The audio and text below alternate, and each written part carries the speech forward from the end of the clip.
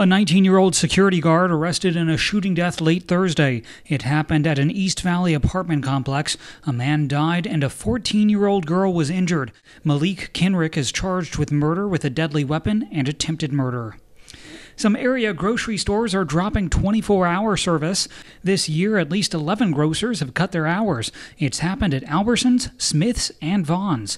Smith says it doesn't have the sales volume to justify being open all night. And developers are breaking ground on a new retail center in Chinatown. Shanghai Plaza will include 4 two-story buildings. Read more at reviewjournal.com.